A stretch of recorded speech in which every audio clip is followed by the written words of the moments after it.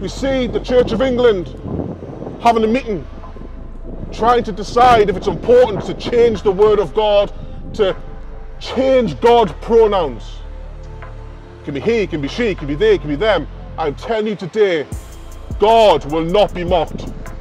He will not be mocked. And I say to the Church of England, you must repent, because God is a God who is mighty and powerful and righteous and holy. He will not be mocked by nobody. His glory will be shared with nobody. His word is a lamp to our feet, and it's everlasting to everlasting. God will not be mocked. He will not be mocked at the Grammys. He will not be mocked on your favourite celebrity's music video. He will not be mocked by the Church of England. He will not be mocked by you.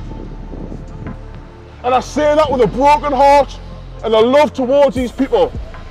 We must turn back to God.